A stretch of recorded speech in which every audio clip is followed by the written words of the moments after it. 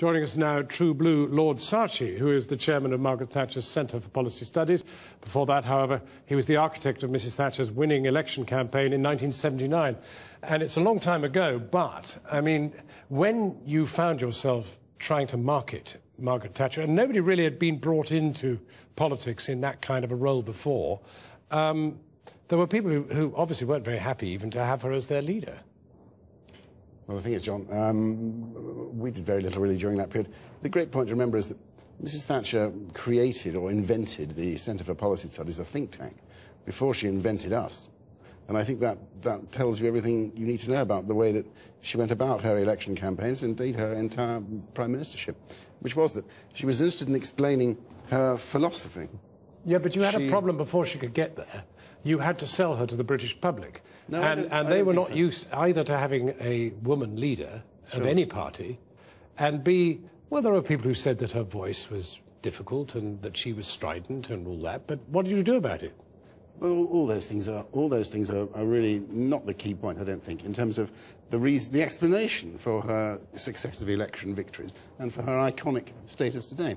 I think that depends on the fact that she was interested in convincing people about her view of life and in causing people to accept her version of how life and politics should be conducted. Yeah, but I haven't got you in here to talk about her policies, which I think, you know, obviously people are going to go on for a long time. To that. I've brought you in because you played a role which hadn't been seen in British politics before. Very true. In this case, it was quite a difficult role. You can't downplay it. You can't simply say, well, she was such a brilliant philosopher, such a great politician. I didn't need to do anything. What were you doing with all the money then? That's exactly what I'm saying. That's exactly what I'm saying.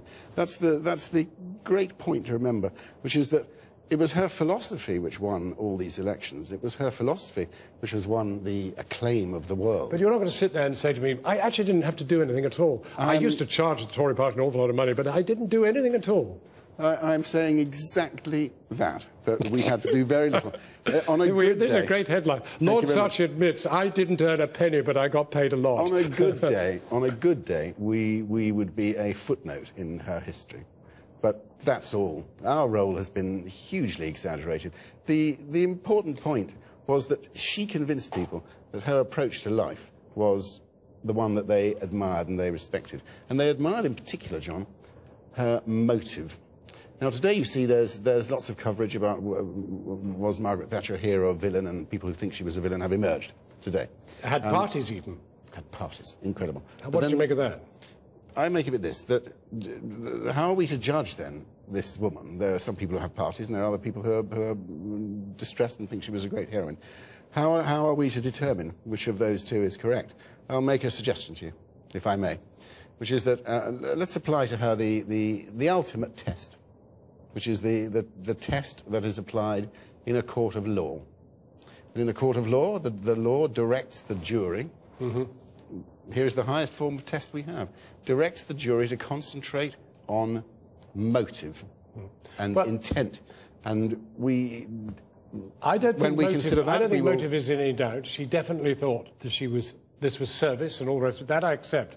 But I still want to know what role you played, because you can't just sort of say, I didn't do a thing, because I was old enough to be there and be reporting, and I saw your dark deeds behind the scenes. You structured the campaign. You sorted out what she should look like. You sorted out how the photo ops should work. I don't think any of this is really important.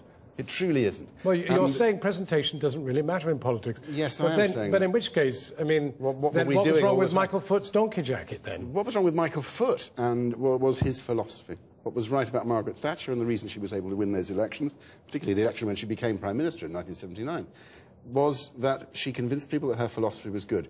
Let me come back to the point about motive. If it's true that the jury of public opinion operates in exactly the same way as the jury in a court of law, which is to examine what is the motive of this person. No, I accept that. They would find out that her motive was, or they would work out quickly, that her motive was very simple. Britain can be great again. Right. And now everything that would follow from that, and we would see, yes, this woman is very sincere. Well, I tell you, I've learned something, and that is the ad man doesn't want to waste time talking about how he does it. All he wants to do is sell the content, and you've done it. Thank you very much, Lord Saatchi, for coming in.